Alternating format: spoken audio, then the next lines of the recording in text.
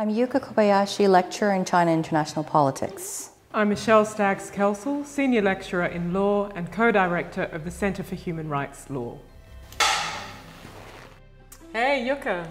Hi, Michelle. How are you doing? Yeah, good. How are you? Not too bad, thanks. Should we just dive right in? Let's get going. Okay. What three things come to mind when considering our topic, human rights in a divided world?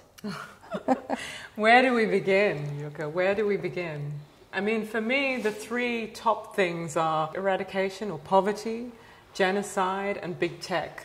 So I think at the moment, one of the key things that's being looked at is basically in various human rights contexts. Like, for example, looking at the global north perception, global south. Like, for example, what climate change is very much linked with how we actually ensure kind of a protected environment going forward. But developing countries really want to protect their right to develop and actually implement things piecemeal, whereas the global north really wants to do this quite quickly because they've already gone through the trajectory. And so I think in that sense, global north and south really encapsulates one dynamic.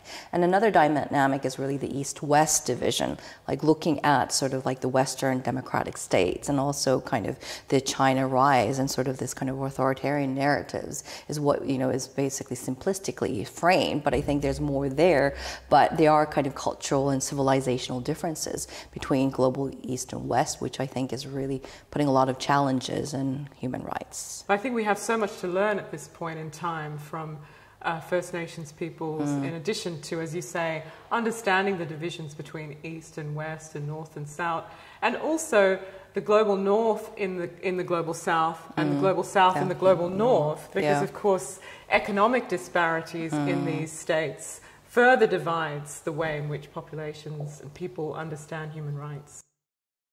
With the rise of technology, how do human rights intersect with digital spaces? Oh, that's a really good question. I think with the advancements of technology, we've actually seen a lot of changes in the way we do things. Like, for example, even when we use mobile technology and digital platforms, we're using and transferring data. And what we do with data is a very difficult question linked with ethics and also how we preserve individual rights or the group rights of people and how we process data. So, The Economist talks about data being the new oil, but I think in terms of what we're doing in terms of digital spaces, I think it's really testing the boundaries of how we ensure that individual human rights are protected.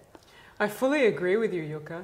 I mean, I think that the point that you make about data being able to be collected and then bought and sold just completely changes the way we understand rights protection in the 21st century. I mean, we're essentially living in a surveillance society, and that means that what was previously private and part of the right to privacy is now becoming increasingly public and used in ways that we don't even necessarily know about. So tech is both a boon but also a threat, I think, in our current age, in that as we see across the globe, tech can have really important effects on both the democratic processes and elections, in addition to the way in which conflicts emerge and occur, such as the Rohingya genocide.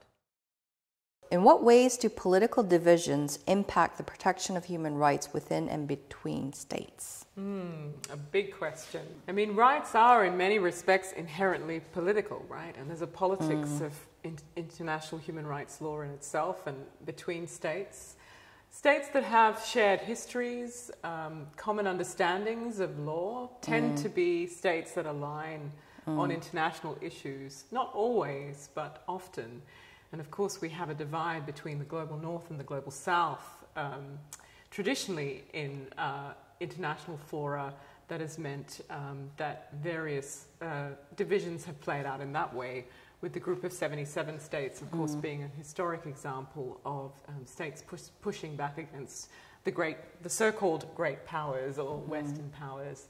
But all of that being said, and with that history in mind, I think today the divisions between states are becoming more complex, and there's gradations between those groups, largely based on economic interests.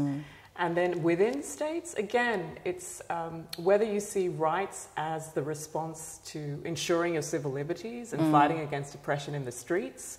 No, I couldn't have actually said more on the topic, except I was going to say, sort of looking at the political divisions, I think you're actually seeing a very interesting ways in which, governments are actually particularly talking about the Indo-Pacific these days. Like, for example, the free and open Indo-Pacific is something that, Japan, the United States, and all their allies are talking about, sort of ensuring that rule of law and human rights are ensured.